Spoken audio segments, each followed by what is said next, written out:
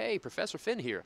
One of the questions I always get asked from my students, one of the most confusing things for me for whatever reasons, because I'm a generally confused person, in mortuary school was this formaldehyde exposure level stuff.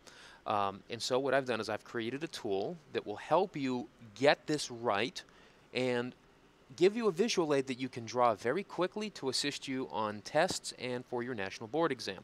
Now, the formaldehyde rule, the hazard communication standard, and the bloodborne pathogen standard.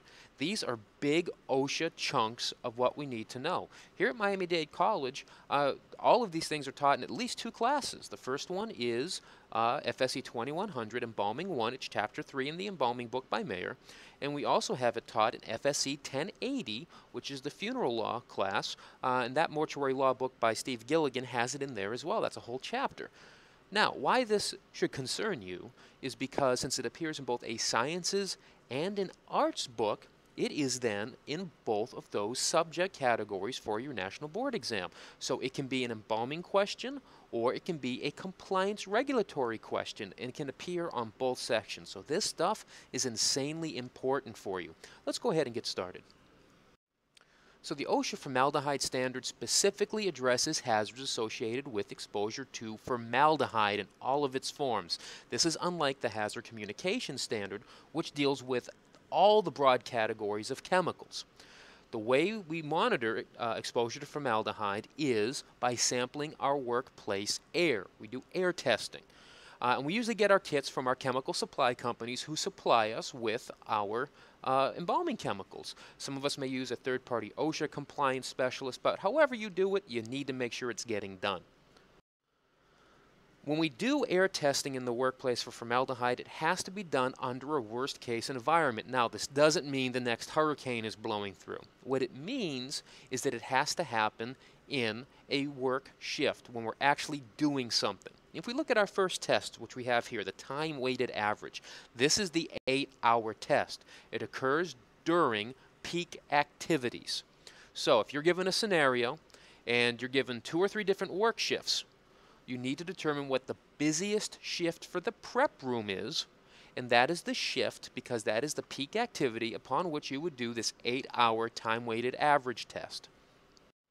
Within the TWA test, time-weighted average, TWA, we have 3 levels. We have compliance. Compliance is 0.0 to 0.49, or many of us just say 0 to 0.49. And understand we do not round numbers. Whatever the number it gives you, that is the number you use. And if you're in compliance, go out and get a beer. Congratulations, you're doing fine work. Keep it up.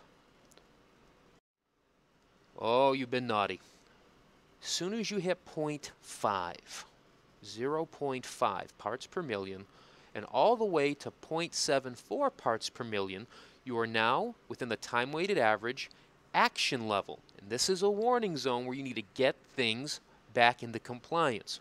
So you need to take steps to reduce exposure. You begin medical surveillance, and you must retest within 6 months until you are in compliance. We're going to talk more about retesting shortly. Finally, Godzilla showed up at your front door. You breached 0.75, and now you are in the permissible exposure level violation. You have crossed the threshold. Remember, do not round numbers. You have violated your PEL, your PEL, your permissible exposure level. Now you have to go all out. The first thing you have to make sure is you have signs on your work area. Doors leading into your prep room should have signs up saying danger formaldehyde, irritant, potential cancer hazard, authorized personnel only. Generally, we put those in all of our doors anyways. And understand, when we do a test, we don't necessarily have to go in progression from an action level to a PEL violation, okay? It can just be right onto a PEL violation. So we must begin medical surveillance, taking steps to reduce exposure. You have to provide respirators, okay? Now this is different than those N98 particulate face masks, which we should be wearing in our prep room while we're embalming. Those little face masks just protect us from inhaling and getting stuff in our lungs that can make us sick. It does not protect us from the fumes per se. Now, those 3M respirators that make you look like Bane from The Dark Knight Rises, that's what we're talking about. And those can be expensive. Not only do you have to buy the respirators, you have to buy the filters specific for formaldehyde filtration, which are an additional expenditure for some of those. And they have to be fitted to the employee. You can't just go out and buy a bunch of size larges and hope they fit. That's not the way that works. Do not do that. Be very aware this doesn't fix the problem. This allows your employees to work somewhat comfortably, because those face masks are really suffocating, in the environment while there is a non-compliance issue going on. Your embalming book does not say this, but your law book does. At this level, when you breach the exposure limit, the permissible exposure limit, it's not just enough to take steps now. You need to do that, but you also must develop a written plan in which to do so. So be aware, now you have to write it down.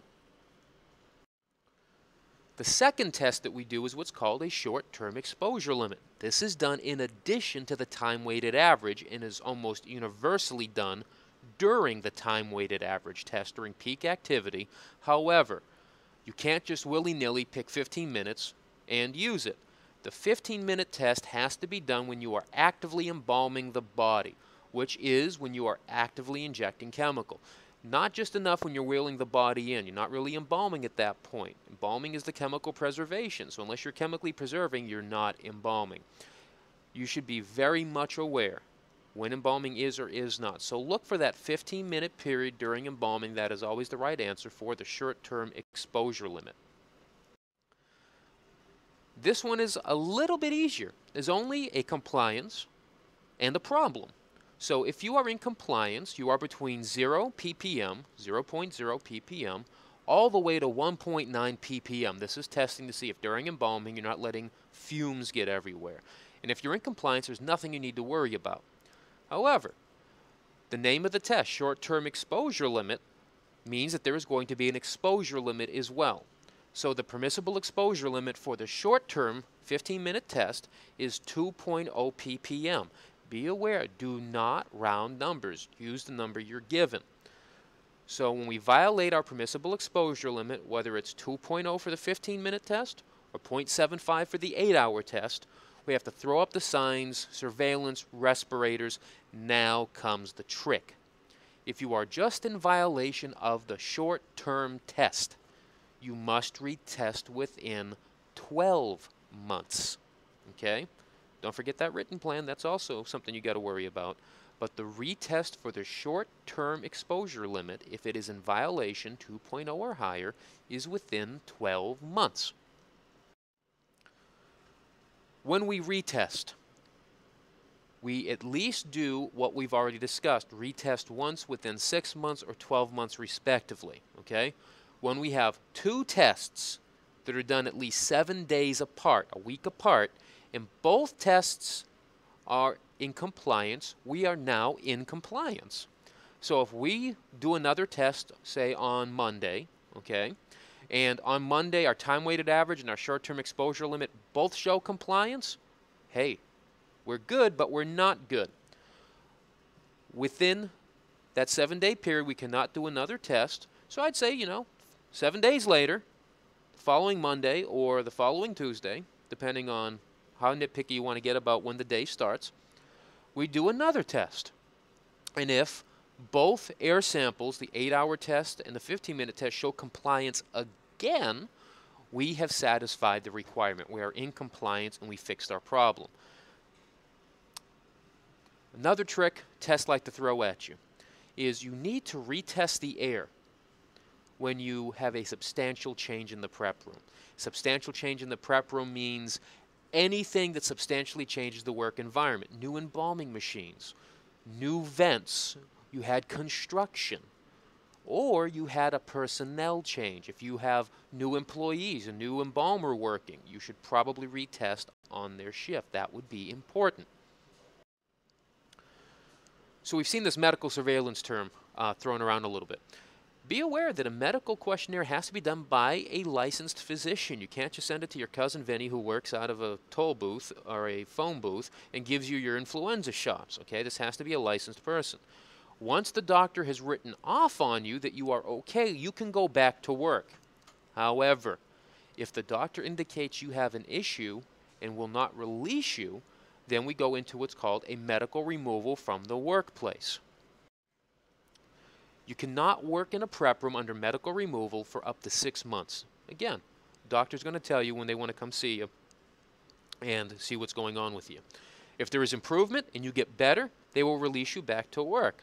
However, after 6 months, if there's still no improvement, you're still not getting better, well, the employer has the choice of either reassigning you permanently to other duties not associated in the prep room, or they can terminate you. Isn't that lovely? Of course, if they terminate you, you probably have grounds for either a workman's compensation or disability claim, so that's not usually a route many places want to take. So Professor Finn, you talked about being able to draw this on the fly so I can pass my test. That's really all I care about. Well, I hear you. Okay, that's all I cared about when I was in mortuary school. So the first thing you do is you draw yourself a fat square, okay? Draw yourself a rectangle. And then draw a line down the middle of it horizontally, okay? Horizontally, that's the wide part. And you mark time-weighted average and short-term exposure limit, your 8-hour and 15-minute test. I always put time-weighted average on top, which you'll see why in a moment, but it doesn't matter how you do it. Draw a vertical line towards maybe the last third and write in your exposure limits, okay, your PELs. For the time-weighted average 8-hour test, that is 0.75. For the short-term exposure limit, it's 2.0. And you can see that right here. Now, draw a vertical line about that halfway mark or the, 2/3 from the end, whatever you want to do. But draw it halfway down on your time-weighted average, your 8-hour test column. Mark it your action level, put the 0.50. You want to see these numbers to reinforce what's going on. We do not draw it on the short-term exposure because it does not have an action level. You are in compliance or you have a problem. Now, don't take it for granted. Write down the compliance zones, 0.0 to 0.49, 0.0 to 1.9. That would be important because if you do not do that, you might mix up the numbers. Now, you could additionally also mark where the action level stops, that 0.74. But realistically, you see where you cross another threshold, and that's all that matters. If it doesn't fall in there, it has to fall into one of the other two categories. For the sake of this graph, I add in some visual references. You don't have to do that, obviously, when you are doing something on a test, because you're not going to have colored pencils, and, I like my crayons, but they don't let me bring them into testing centers. Do this at home just to give yourself that added reference as to where things are at. Now, put in the remedial actions. So, under compliance, write it down. Nothing needs to be done. It is your brain reaffirming what is going on. Under the action level for the 8-hour test, write it down. 6-month retest, medical surveillance, exposure reduction. Okay? Then, under the exposure limits, write down all the other stuff. Written plans, signs posted, respirators, and be very careful here. Remember, a 12-month retest is required for an exposure of the short-term exposure limit only, but the 6-month retest is still what's necessary for the time-weighted average 8-hour test. So you need to differentiate between those two.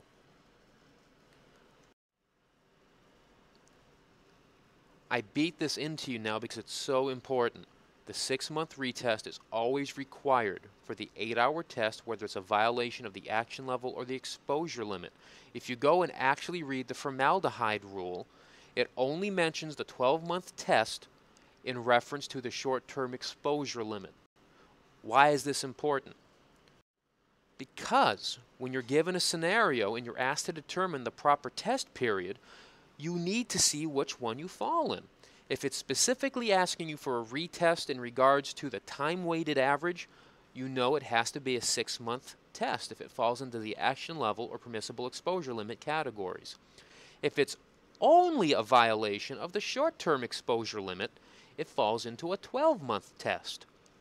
When you are given a word problem, it might ask you and give you violations in both tests and then ask you for a specific retest for a specific test. So if For instance, if I was in a time-weighted average situation and I had a zero.8, which is a clear violation of the permissible exposure limit, and I have a short-term exposure limit with a 2.5, which is also a clear violation of the short-term exposure limit, and then the question at the end of the scenario asks me, what is the retest, in what period and what amount of time must I retest for compliance for the short-term exposure limit? It's a 12-month test for that. So don't put the 6 because you're also in violation for something else. The test question is asking you something very specific. If the test question just says, hey, same scenario, 8.0 for your time-weighted average, 2.5 for your short-term exposure, when should you retest? Err on the side of caution.